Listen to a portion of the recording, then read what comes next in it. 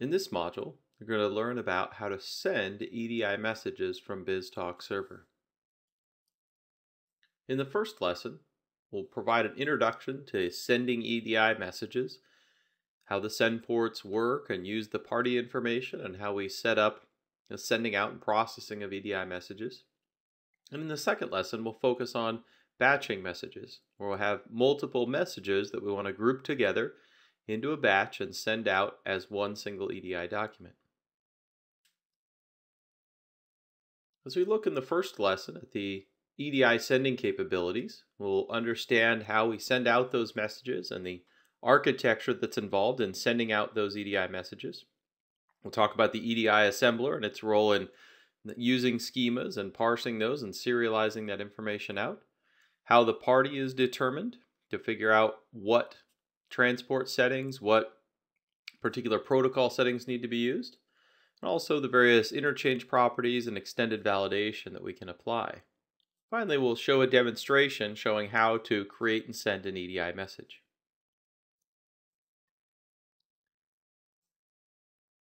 When you're sending EDI messages, the party information is very important to understand how to take an XML document and turn it into the appropriate EDI document with all the information required for transaction sets and interchange numbers and those sorts of things.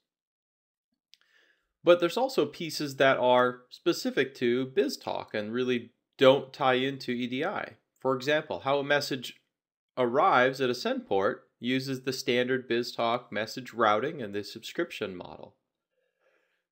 But once that message does arrive at that send port and it gets into the processing pipeline, the EDI components will kick in and they'll use that party information to process the message.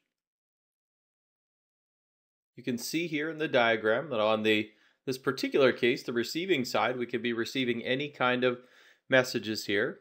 They may or may not be EDI messages. They may just be XML documents or flat files that we receive, and they get published into the message box.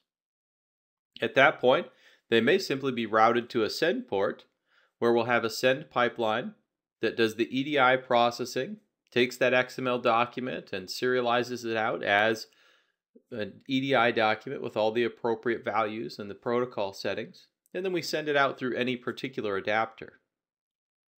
Another option that we'll talk about in lesson 2 is that as messages are received, they can be subscribed to by the batching orchestration, and they may go into there in a kind of holding pattern where they'll wait as references to that batching orchestration until we're ready for them to all be released as a single EDI message. But as I said, you can see that the routing all is typical BizTalk routing. Messages are going to get to a send port, and we apply maps, and it's once we get into the pipeline model that we'll see the EDI components kick in and start processing that message. The EDI assembler is the key component in those pipelines that's going to process the messages. It's going to take the XML and generate that EDI document, be responsible for any envelope creation that needs to happen. Now that EDI assembler component is included in the AS2 EDI send pipeline and the EDI send pipelines that are included with BizTalk server. But you can also put it into your own custom pipelines as well.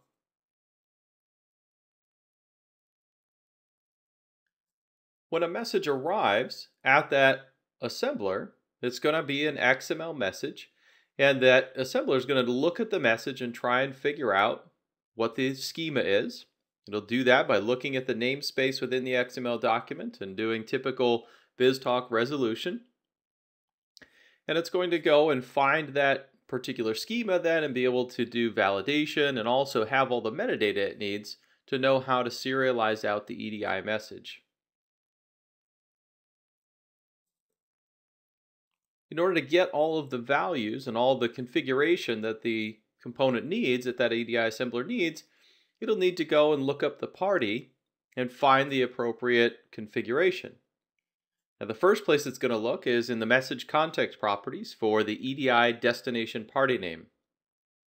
If it doesn't find a party there, it will then go and look at the 4 properties for the destination party receiver identifier and qualifier and the sender identifier and qualifier. So if it can find those pairs of information to identify the sender and receiver, it can use that to go find the appropriate agreement in the configuration. Now, if none of those properties are found, it'll fall back to the global settings that are available and try and use those. And then it will figure out, based on, regardless of which of those three ways it finds the settings, it'll then use that information to generate the EDI envelope, including the header and group information. So the job of the assembler is to use one of these different mechanisms to find the configuration that, along with the schema, will tell it how to create the appropriate EDI message to be sent down to the adapter. Now, when we configure the parties and the agreements and all those profiles, we can also set up some interchange properties. So we can set properties around the ISA or the UNA, UNB segments. We can set properties around how to handle headers for the GS or the ST or the UNG or UNH, depending on whether we're using X12 or the EDIFACT. Now, what the EDI assembler is going to do is use that configuration, that information, to set up the transaction sets into those outbound documents. When you're setting those, as we'll see in the user interface, you're able to go in and for specific document types, you can have different settings around how to handle those interchanges. So you may want to have different X12 document specifications, and for each one you want to have some different settings around how to handle those things or different values. You can do that within the tool. You can also see here that when we set up the configuration of those protocols and things, we also have the ability to set up the validation, and we can do the EDI type validation, which will give us, as you see, the field length and required fields and repeat count, kind of the core things. But you can also enable through a checkbox the extended validation, so that we'll use the schema and all of the metadata that it provides to validate the information. We can validate things such as leading or trailing zeros or spaces and trailing separators, those sorts of things. So you can see in the dialog to the right, down near the bottom, that we're specifying the settings here. And in this case, the item that's selected up above is checked as the default. And so these settings would apply to any kind of transaction set. But you'll notice the second column is the transaction type, which means that we can add rows here with different transaction types. And then as we go through, each of those transaction types can have different settings around the validation, around the leading and trailing zeros and spaces, and the trailing separator policy. And we can edit that information for each of those different transaction types. And that information is going to get stored with the party, so that as we send and we figure out the party and the document specification, then we use this configuration, or rather the send component, as the assembler is going to use that information to process the message and get it just right based on our configuration. In this demonstration, we're going to see how to map a message to the right schema. We're going to configure a send port for EDI, and then we'll test that with the fallback settings and also create an agreement to see what happens when we have specific settings around that. So we'll go from a BizTalk message that may not have originated as EDI, provide a standard BizTalk map to get to an EDI schema that the assembler knows how to read and process to serialize the message correctly. In this example, we'll be looking at sending EDI messages. What I've started with here is this internal invoice. This is an invoice for just an XML schema. We don't have any extensions. It's not an EDI document. It's not anything related to EDI. It just happens to be our internal schema that we have. But we need to send a message out based on this. So this message might come from one of our internal systems. And what we need to send out is one of these EDIFACT invoices. So this is an XML schema that represents an EDI. So we can see all the different EDI segments. We can see that the EDI tab is here. We know the extensions are enabled. So we have an EDI document and we have a regular XML document. And so as part of the process, we're going to need to map those things.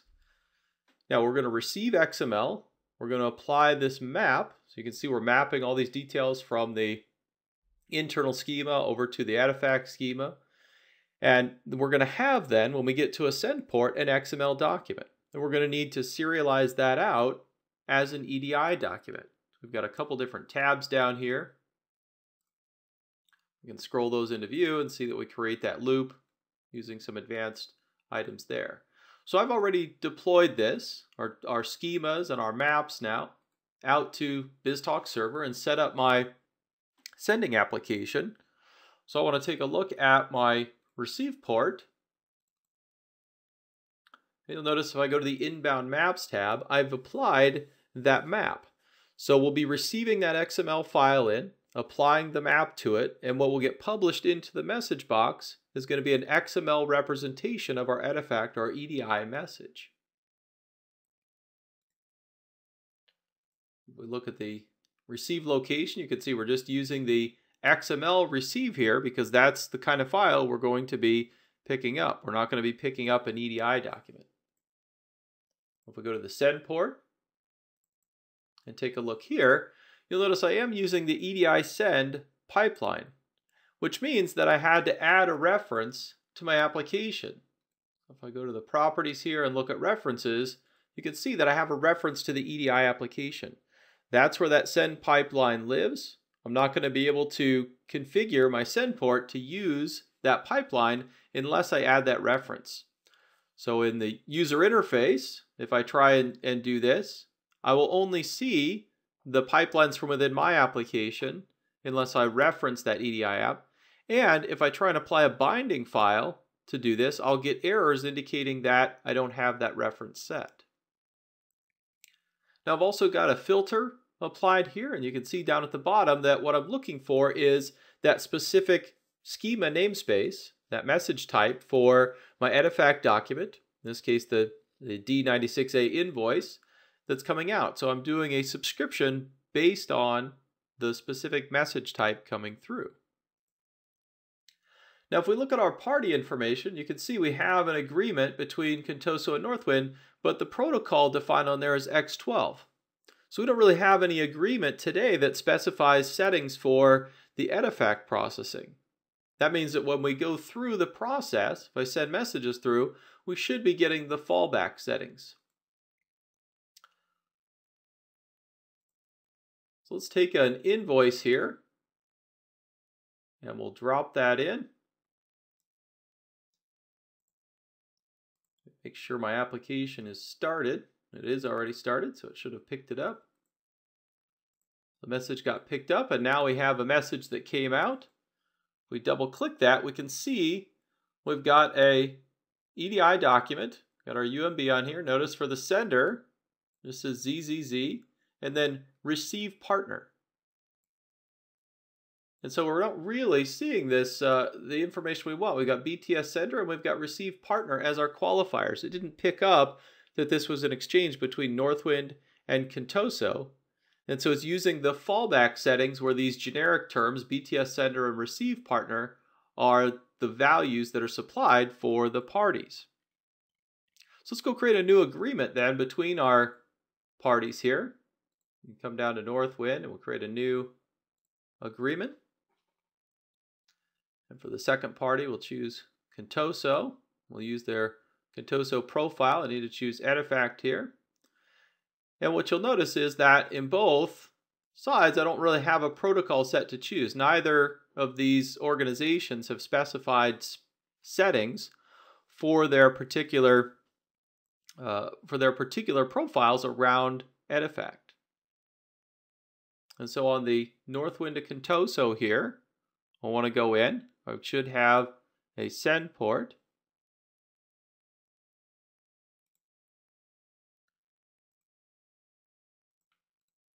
Go to our send ports. We've got the Contoso artifact file send port. That's our send port that we have set up. So we can provide that send port information now. That's going to help as the message is being processed in that send port. It'll help it find this particular agreement. And if we go to the identifiers, you can see that based on the profiles, it's already been populated here where we know that Northwind is specified and Contoso because we know that those are the organizations. We have their names specified in there. Now that we've applied those settings and created that new agreement For EDIFACT, let's go drop this invoice over. Take a look at the new file. And now we can see that it was able to pick up those settings. We now see that it found the appropriate sender and receiver identifiers, and it would not only put the right identifiers in here for the parties, but would also pick up any other settings we had for the protocols or for the transaction sets to be applied. So we helped it out by giving it that send port information and providing protocol settings for EDIFACT so that it would know what to do and what the different parties were that were involved. In our second lesson, we'll learn about EDI batching, or the ability to batch up messages and send them out as a single EDI message. We'll learn about what batching is, how the batch orchestration works, and how we need to configure the batches so that we identify how to collect up messages into these batches. And we'll see then how do we create a send port with a subscription for these messages coming out as a batch. Finally, we'll take a look at a demonstration where we'll implement that batch processing. It used to be that many companies relied on VANs or value-added network providers to do a lot of their EDI processing. They didn't have a lot of the capabilities in-house that we have today with BizTalk. And those value-added networks provided services and charged based on the transactions. And so it was very common to group up documents and batch them up to reduce the cost of doing that. Today, it's just become a common practice that people expect in many scenarios to have message batched. They expect to receive them at particular times, or they expect to receive a batch with a certain number of messages in it with other thresholds. And so it's just become a very common practice that messages that are going to be sent out through EDI to some partner are going to be a batch of messages to be processed. The EDI system in BizTalk supports this batching, and essentially what happens is that messages that are going to be included in a batch are first sent to an orchestration. That orchestration acts as the coordination engine for all these messages, and it's responsible for understanding what the configuration is about when to release those messages or when to release the batch, and it collects those up until such time that it should release those, in which case we publish the message. We need to have a send port with a subscription, and it's then going to use the EDI assembler to take all those messages and create the single EDI document going out. Now, a given party can have multiple batches identified with different criteria. It may be that we've got different kinds of messages that are getting batched up or different interactions that we want to do batching on. And so we can configure multiple batches on those parties, each one with different criteria, and ultimately that EDI assembler does its job of batching those things up, creating the envelopes, and getting that document prepared to be sent out. The batches are actually going to be configured on a particular agreement. That agreement, you remember, combines both the sender and the receiver and the interactions that they define. And so that document specification is already on the agreement about what kind of EDI document we're sending out, and the configuration of the batch is there. Now, the way the batching works is that when you define a batch configuration, when you say I want to batch these certain messages up, that configuration is applied, and there's a common and core orchestration that BizTalk provides for doing EDI batching. So when we create a batch configuration, a single instance of that orchestration gets created and is tied to that batch configuration. When that message first comes in that matches our configuration, that's a message that should be batched, it will go to that orchestration. It will then be processed in there and held as a reference until our conditions are met for when that message should be released. So it's possible that you will have several different instances of that orchestration running, each one managing a different batch. There may be batches for customer A and there may be batches for partner B. That same orchestration logic is reused, and we have that single instance then per agreement and batch configuration pair.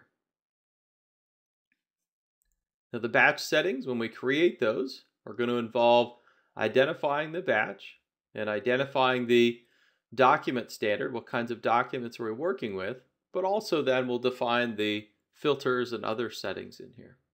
You could see the commands at the top of the batch window where we can start and stop. Those map directly onto commands against the orchestration. When we click Start, we're going to create that instance of the orchestration and have it create its subscriptions and listen for messages. And when we create the stop message, we're going to stop that orchestration. Now, within the configuration of the batch, we're going to have to identify a filter. The filter calls out which messages being received into BizTalk are messages that should be included in our batch that we're configuring. Now, that's all processed by the batch marker pipeline component. It's something that's included in some of the out-of-the-box pipelines, or we can put into our own receive pipeline. And that component's job is to look at the message, look at our batch configuration, and then apply the appropriate context properties when necessary. The orchestration has a subscription watching for the destination party name and this context property to be batched to be equal to true. So the batch marker component, if a message matches the particular filter, is going to then take that message and promote all those relevant properties so that it gets correctly routed to the orchestration instance correctly. Now, as messages are being collected up into the batch, at some point we're going to want to release them. We're going to want to send the message. And we could do that on a schedule. So we could say that we want to do it hourly or daily or weekly. We could do it based on the number of transaction sets in the group or in the interchange. Or we could do it on the number of characters within an interchange. All of those are automatic triggers where the orchestration will manage those and read the configuration. We also have a manual process or an external release trigger where we can send a message to that orchestration, especially formatted message, to indicate that we want to release that batch at the current time. This is an example of the kind of control message we can send. The type of adapter really isn't important. The whole point is that the XML message goes in, that it gets processed correctly by an XML receive or that XML disassembler to get the right message type and context properties promoted. And the batch orchestration, while it's also listening for messages that are part of the batch, is also listening for these control messages. These control messages, some of them when we use the user interface to start and stop the orchestration, control messages go in. When we want to send out and indicate that we want to release that batch, we can send one directly in as well. As I said, that batch marker component is important. It needs to be in a receive pipeline anytime you're receiving messages that you want to be included in the batch. Now, you may be processing EDI documents on the receive, but you might also be processing flat files or XML documents. And so if you're not receiving EDI messages, it's important on that marker to set the flag, set the property that indicates that you're not going to do the EDI messages, that it shouldn't check that encoding type, because that will only make sense if it's using the EDI messages and can find those values in there. Now, in addition to the to be batched and the destination party ID, it'll also put a to be routed property on there. So it'll promote all these properties in the context to aid in the subscriptions to get this stuff routed to the orchestration correctly. When you add this to a receive pipeline, you're going to want to put it in the party resolution stage. That way it's going to occur after any message disassembly, after the message has already been matched up to its schema and we have the context information, such that the batch marker component can find all the information it needs in the message or in the message context to go out, look up the configurations, figure out what properties to promote and how in order to do its job.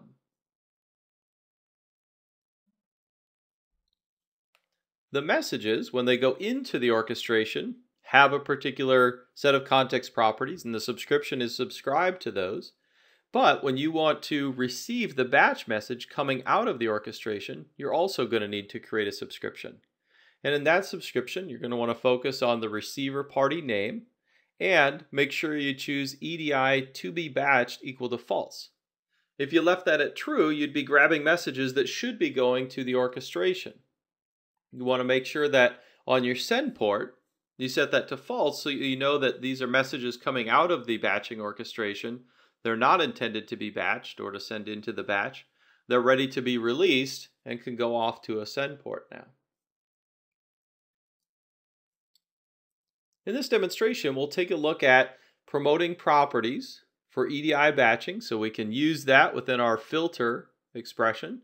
We'll configure the EDI batching and set up our own pipeline with a batch marker component, and then we'll test the process to see if we can get messages coming in and being included in a batch and then released at the appropriate trigger.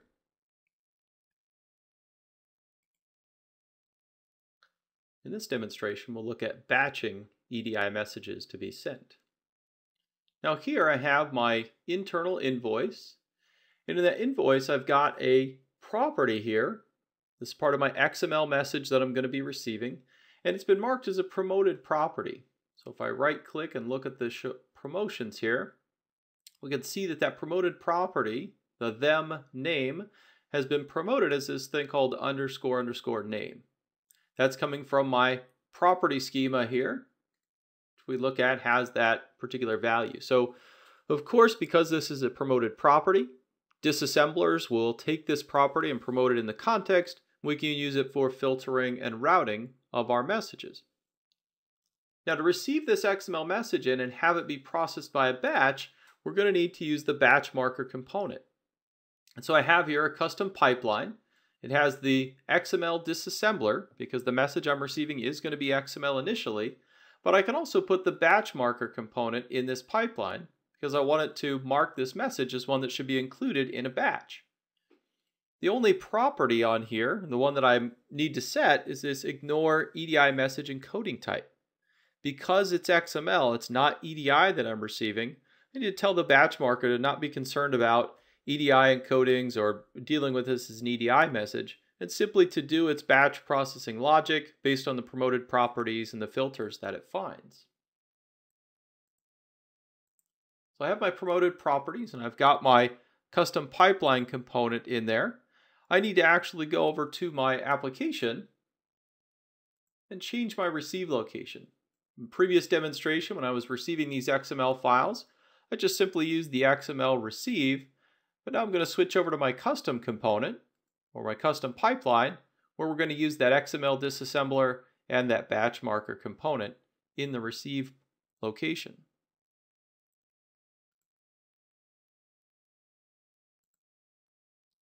Now I also need to go to my agreement because I need to set up the batching information. I'm going to set up my agreement here. I'm choosing the one that's based on Edifact because that's the one where I'm going to create these agreements. And the batching is going to be Northwind, or my company, batching up messages to send to Contoso. And so I'm going to send or choose the Northwind Contoso tab here. And then I'll create a new batch. We'll give that a name. We'll call that invoice batch. And I'll come down here and specify a filter. Now the filter is going to indicate which items are going to be in the batch. We should be able to come down to the bottom here and we'll choose, there it is, Contoso schemas, property schema name. I'm going to indicate that that's going to be equal to Contoso. So now I've got my filter that indicates that messages coming in with that value in the XML are things that should be included in the batch. And I now can focus on the release here for these items. So I'm going to do maximum number of transaction sets in the group. And I'm going to say that I want to do 3. So that indicates that once we have 3 messages within the same group, we want to release this now. I will click apply. And you notice we can see that batching is not activated up here. We'll go ahead and hit the start button. Now it says a control message is waiting to be processed. So it's sent a control message or put a control message in SQL Server. The batching orchestration, the EDI components monitor that control table for messages. So it should pick that up. Eventually when we hit refresh here, then we should see that message get picked up, and it should switch over to indicate that the batching is activated and the orchestration at this point isn't quite refreshed. You can see that batching is activated now for this particular system. Now if we go up here to the BizTalk group and we look, we can go search for subscriptions. And you'll notice that we have these Xlang subscriptions for our batching service. So it's already been started. We've got two different activations here. These instance subscriptions with the same ID. And if we go look at the expression, we'll see this one's looking for to be batched equals true, the receive party name of Contoso. It's got our batch name on there, the agreement name, and the sender party name.